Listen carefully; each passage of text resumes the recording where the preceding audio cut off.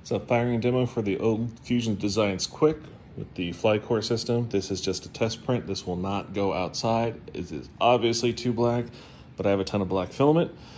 We got a pair of Kepler wheels in here with fang revamps and just the 2S lipo with the extended battery tray with the OutOfDarts lipo. I have nothing for the screen back here. I have one, I'm just not gonna plug it in on this. So this is just a little test firing. And this is a 600 RPM N20. So you can do single shots, double shots, or dart hose.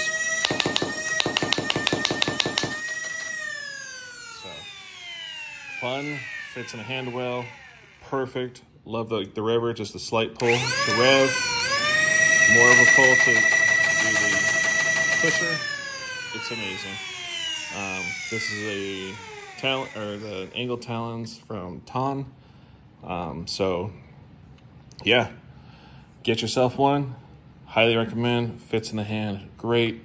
And I will do a video of the next one I build, which will be blue and purple.